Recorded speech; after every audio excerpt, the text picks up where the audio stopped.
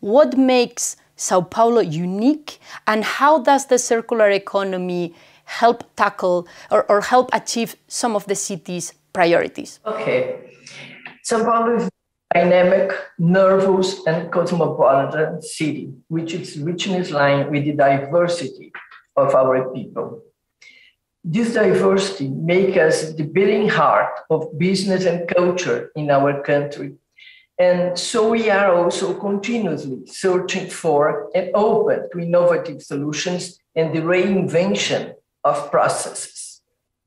Last year, we joined 50 global leaders and signed a statement in support of a circular economic response to the impact of COVID-19 pandemic. Besides becoming a signatory of the Foundation's joint statement, Mayor Bruno Covas also made a second joint commitment promoted by C40, recognizing that back to business as usual is no longer possible. We want to honor his legacy by adopting concrete measures, building a transition to a more sustainable model, more resilient and equitable future. The city of São Paulo is elaborating its first economic development plan, which will bring among its guideline initiatives towards the recovery from COVID-19 with the perspective of sustainability, valuing the economic vocations of each region in the city.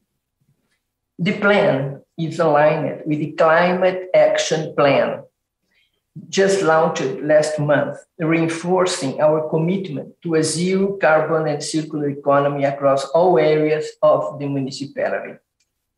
In addition, last month, we took an important step towards localizing the sustainable development goals in the city of São Paulo. The 2030 Municipal Agenda has sustainable goals, sustainable targets adapted to São Paulo's reality, produced as a result of a multi-stakeholder dialogue, including civil society and total transparency. This novel document seeks to guide the planning, the budgeting, and management of municipal instruments until 2030, bringing sustainable development as a benchmark for São Paulo's municipal policies. The agenda will ensure concrete measures that go beyond any one political term by supporting the necessary transition to a more sustainable, low-carbon, inclusive, and healthy economy for people and the planet. Thank you, Marta. And I can hear from you that you see in Sao Paulo the circular economy as a key way of achieving your climate agenda and also the sustainable development goals. Following up, I would like you to tell us a bit more about some examples of things that are already happening in Sao Paulo in relation to the circular economy. Oh, we have the the new Plastics Economy Global Commitment recently renewed and expanded.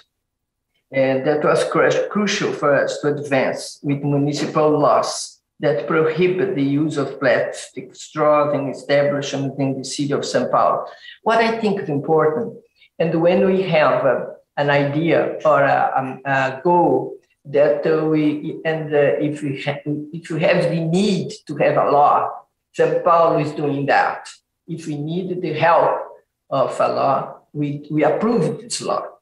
But I think the most important thing is the consciousness. I think Wayne talk about that, consciousness and sharing.